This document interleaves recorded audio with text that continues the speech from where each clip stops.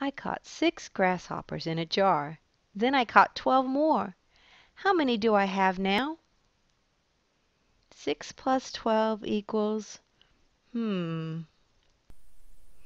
this lesson, you will learn how to add by making a 10. Let's review. Numbers can be added in any order. 3 plus 4 equals 7. But so does 4 plus 3, also equals 7. 3 plus 4 equals 4 plus 3. When we add, we can group numbers in different ways. 4 plus 4 plus 1. We can add the 4 plus 4 first, which makes 8, and 1 more. Or we can add the 4 plus 1, which makes 5, and 4 more. 8 plus 1 equals 9. 4 plus 5 equals 9. Either way we group them, we get the same sum of 9. How many ways can we make 10? 4 plus 6 equals 10.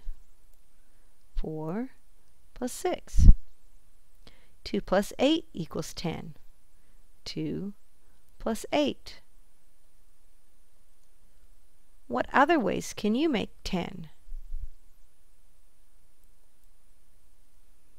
Finding 10 can help me add. 7 plus 4 equals, If we look at the number line, we can start at 7. How many to 10? 1, 2, 3.